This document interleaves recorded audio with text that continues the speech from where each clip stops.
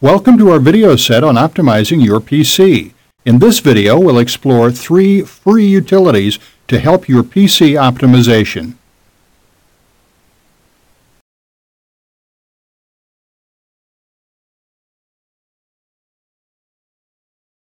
In this video, I'm going to talk you through a number of free utilities that you can download and try out that can optimize your PC even more and can actually make the process of optimizing your PC very easy. And these pieces of software are popular and have good reviews, so you may want to download them and try them out and see how they work for you. Now, if I'm not familiar with the publisher of certain software, just to be on the safe side, I often download it at download.com because any software made available at download.com is guaranteed to be virus-free and spyware-free. So if you aren't familiar with the software publisher, you don't always know who you're buying from. So to be on the safe side, it's sometimes a good idea to go to download.com in the first place. And download.com also often has free versions and trial versions of software readily available, which is very beneficial.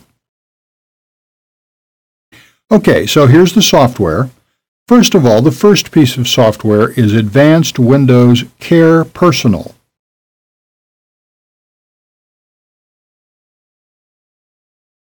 At this time, it's had around 4.6 million downloads, and it's had good reviews, as you can see, so you may want to download that and try it out and see if it benefits your PC even more. And they say here the only limitation is a nag screen, which essentially means a screen that keeps appearing, perhaps to ask you to register. Then another piece of software is CCleaner. Not as popular, but still doing pretty well. Just under 4 million downloads and good reviews again.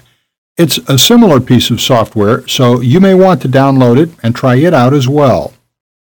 Okay, those are pretty standard, and I'm not going to cover them in any more detail in this video. You can download them if you want and try them out on your computer. However, the next piece of software is a little bit more involved, and it can be overwhelming because it has an awful lot of technical settings. If you just go to download.com and search for TCP Optimizer, you can download it there. And it's had good reviews again. It's not quite as popular as the others, but I've used it myself and I find it's worked well. So, okay, if you download that, and I'll do a quick demonstration of how you can use that software. Okay, here's how it looks. So what I do first of all is, in General Settings here, Connection Speed, I drag the slider all the way over to the right.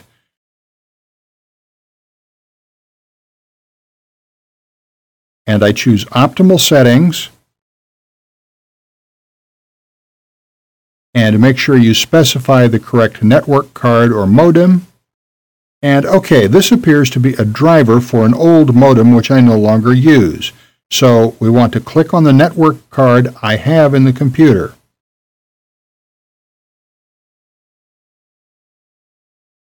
So drag the slider over to the right, choose the network card, choose Optimal Settings,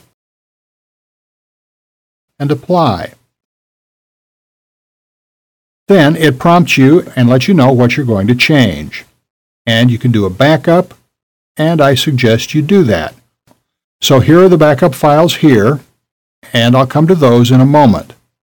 Now, these changes are to your Windows registry, and what the registry is, basically it's a database that stores every single setting for every single piece of software. And there are probably tens of thousands, if not hundreds of thousands of settings in the registry.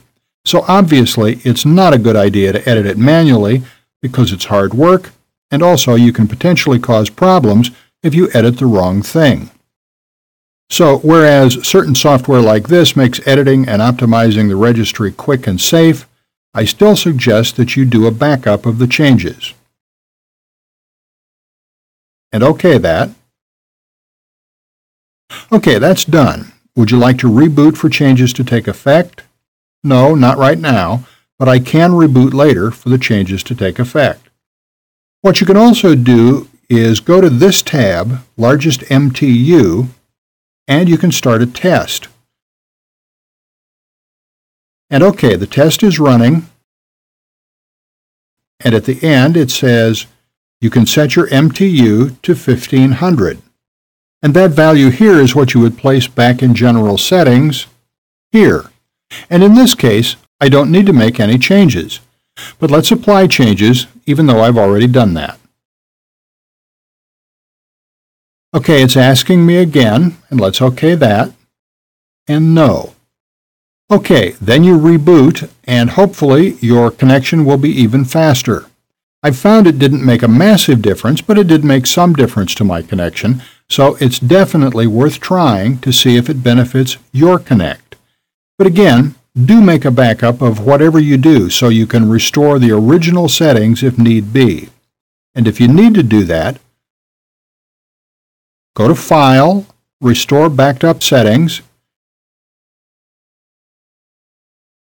and I've run this software a number of times, so I have a number of different backups, and you can just choose one of them, for example, First Backup,